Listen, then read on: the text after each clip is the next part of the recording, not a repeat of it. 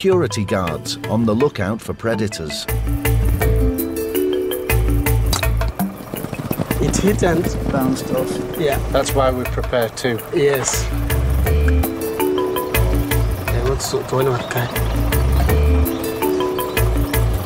This one, eh? Yay! That one is okay. Pole. Still got that him. One? Yeah. That one? Can still see him. Yes. It's still hanging. Yeah. It's still hanging. You can see it. Eh? Yeah. It's still hanging.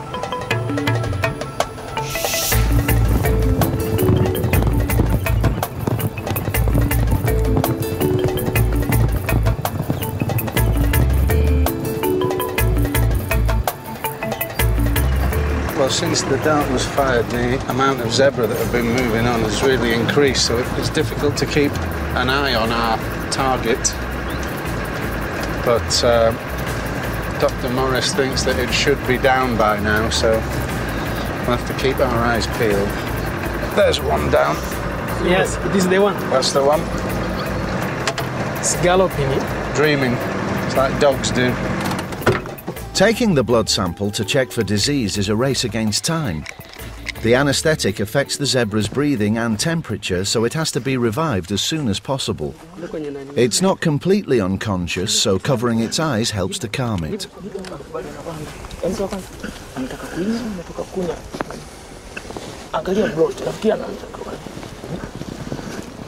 The sample taken, Dr. Morris injects a fast-acting drug to revive the zebra. This is the most dangerous part of the process. When they wake up, they can be a bit grouchy. Well, we've all been there. Usually it takes effect very fast. Very fast.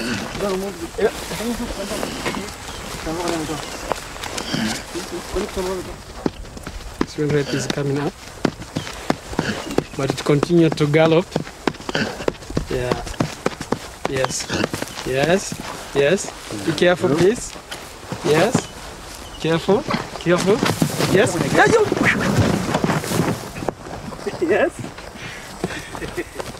This is the kind of procedure I've acted out dozens of times in Wild at Heart, but it's the first time I've nearly been trampled on for me troubles. They went that away. He seems to be perfectly happy back in the fold now. I think that's him making the noise. Probably telling people he just had the weirdest dream. The Serengeti vets devote their lives to protecting wildlife. But not far from their patch is a project where the roles are reversed, and some extraordinary animals are saving human lives. Most people come to Africa to try and get a glimpse of the big five of lion, leopard, elephant, rhino and buffalo.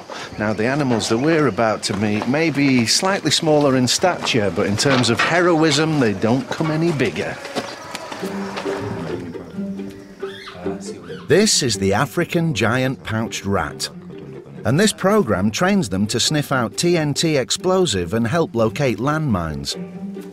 They're helping solve one of Africa's biggest problems.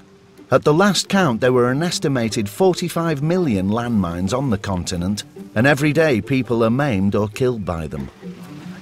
So who are we going to put to work today? Survivor 2 and 3. Survival? Yeah. It's a good name. Each rat is given a name by its trainer. There's a Vin Diesel and a Catherine Zeta-Jones somewhere out there sniffing for explosives. These chaps are double the size of normal rats, and their natural behaviour is to dig and sniff. They have a great sense of smell and are highly intelligent, essential qualities for mine clearing. I'm taking survival through basic training steps. The rats begin by moving up and down a strip of land with tiny amounts of TNT buried in it. When they identify the explosive, they're given a food reward. So we found the bone, we got a click then. What does the click And the click is a sign of reward. Right. They can detect over 40 types of explosive. There are now 35 of these rats working in neighbouring Mozambique, a country with 2 million buried landmines.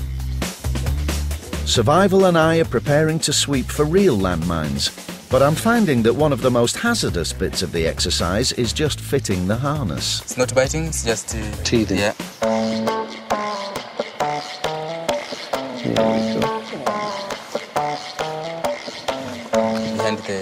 Behind the legs.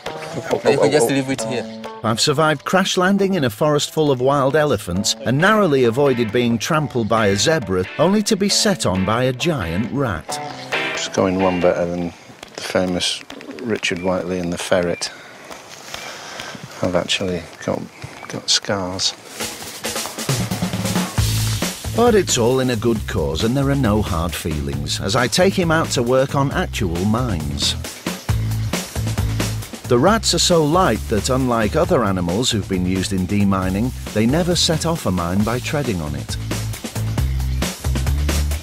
The rats on this programme have helped prevent untold suffering, but their sensitive noses are lifesavers in more ways than one.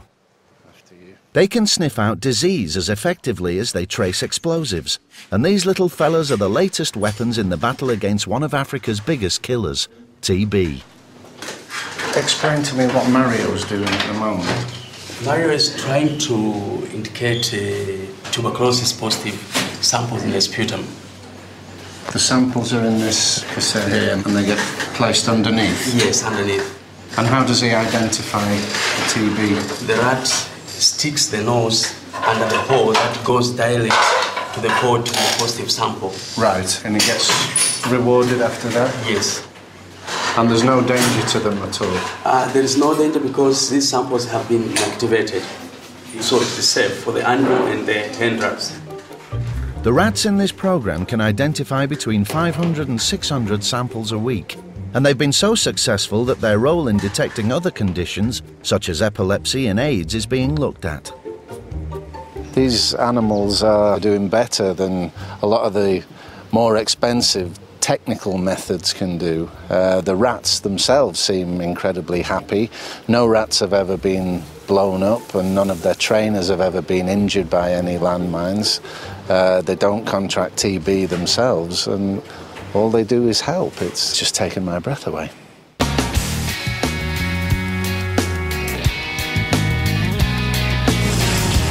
I doubt if I'd ever see a giant African pouched rat from the balloon basket, but there's no better place to see game than in the world-famous Serengeti Park. It's such a highly protected area that we weren't allowed to fly our balloon, so we decided to hitch a ride on one of the commercial balloon flights that operates in the park. Our pilot, Mohammed, turns out the first Tanzanian to hold a balloon pilot's license.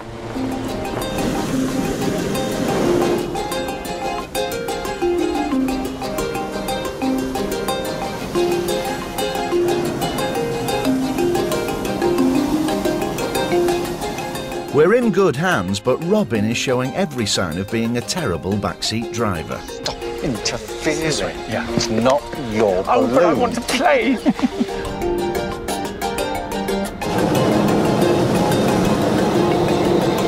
got the river coming up. I'm quite keen to see if there's any inhabitants. We're flying over the famous Grumeti River, which flows into Lake Victoria. Dawn is the ideal time to spot the wildlife that lives in and around the river. Animals like hippos are out foraging at this hour before the day gets too hot.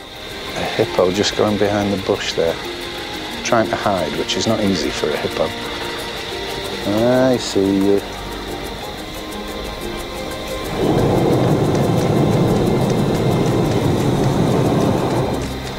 They're definitely camera shy.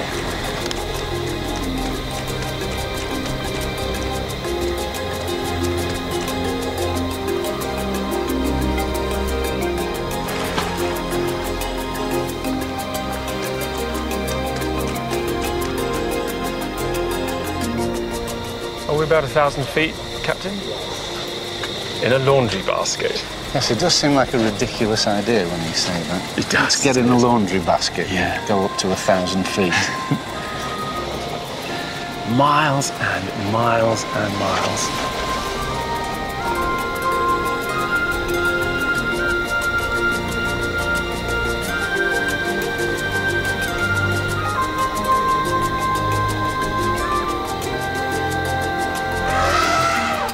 We've seen an astonishing array of wildlife, but now it's time to land and there's a snag. Every likely spot is teeming with animals. Finally, our pilot makes a decision. See that big head of buffalo there? Okay. I don't care where I'm going to land. You're the boss. I've done that many times. I've had this pride of lions, and I wanted to land, and passenger thinks maybe it's a problem. You bet. And I tell them, well, it's not a problem. We're approaching our landing, they just run away. Okay, Yeah. yeah. Listen to that, Stephen. We needn't have worried all that time. With those elephants? He just ran away, yeah. I'm still not sure I believe him. Only one way to find out. See those kind of holes, we find them on the ground. Must be 100. A bit less than 100. A bit less. 98. Let's not be The easiest way is you count the legs and you divide to 4. That's clever. 1, 2, 3.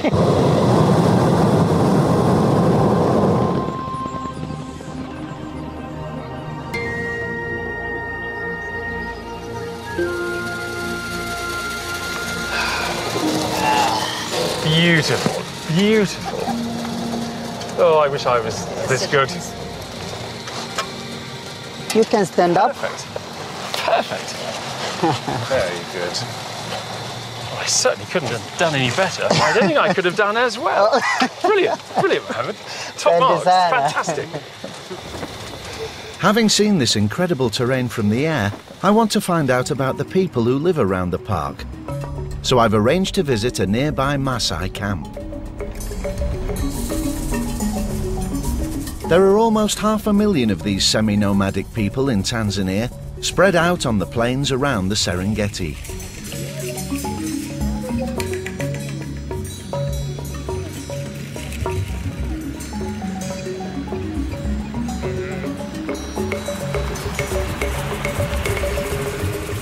I'm going to meet Perikaponi, who's invited me to his village in a place called Ngatakiti.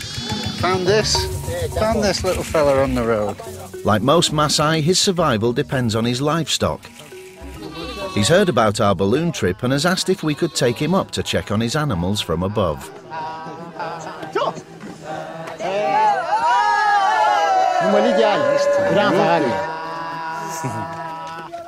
The Maasai welcome me with a traditional warrior dance, the jumping dance where your heels aren't allowed to touch the ground.